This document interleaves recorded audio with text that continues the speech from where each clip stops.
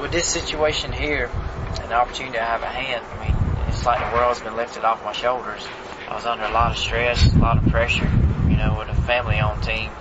Just making the race alone, because if we didn't make the race, you know, it was tough on paying bills come Monday and Tuesday. There's pressure here, but it's a different style of pressure. Here, I call it fun pressure because it's a lot of fun. I'm just having the time of my life. I mean, this is like every kid's dream. Here we come, 4 tires, no adjustments.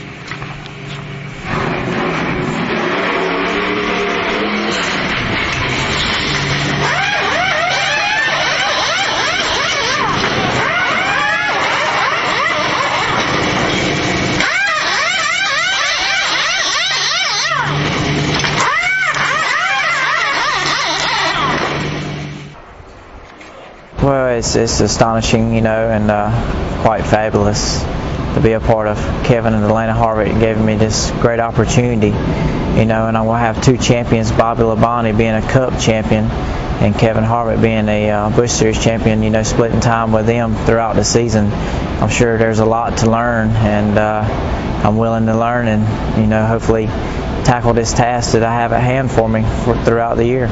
We have quite a few amount of employees here at KHI, and then, you know, I don't have the long hours that I had there at Davis Motorsports with my father, and, you know, and I get to spend a lot of time, you know, working out throughout the week, you know, and that prepares myself mentally and physically.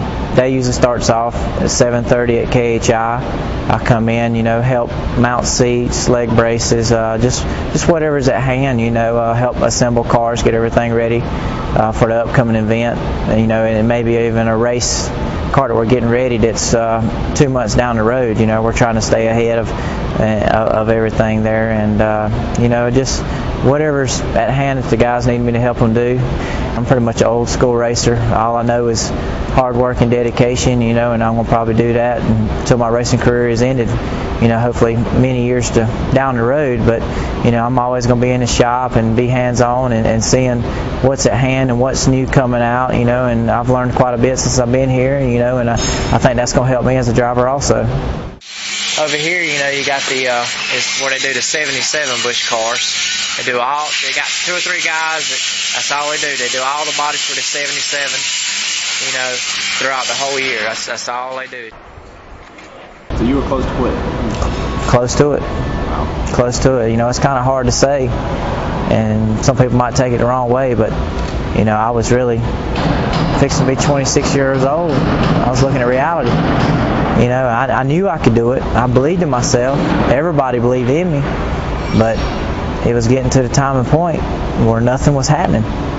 It's like I just stalled out my career and it wasn't going any further. I told my father in July, right before we went to Chicago, you know, we knew that money situation wasn't that great. Things were hard. Times were hard. And I done decided that after Homestead that I was quitting and going to work for a team probably, as being a mechanic or a car chief or maybe one day even a crew chief, you know, but I just kept thriving on, and he kept pushing along, begging, borrowing all the money he could to keep me going, and I got a great break, you know, and I got lucky, and I feel very fortunate to get this break because there's a lot of young talent out there that'll never get this opportunity that I've gotten, and I'm very fortunate and very thankful to have this opportunity. Man, this is probably the happiest I've been in my whole life, you know, and I'm just trying to take full advantage of it. You know that you got the ability and you believe in yourself. Sometimes you have doubts, but I've never had not one doubt in my ability and what I can do, you know, and I've been truly blessed, and when I've got this opportunity here, man, I'm just so ecstatic, you know, and really looking forward to it. My theory is you got to treat every day like it's your first. You got to stay humble about the whole situation because you can go down the ladder a lot quicker than you go up, and I know that. That's a pretty good quote, ain't it? That's pretty good.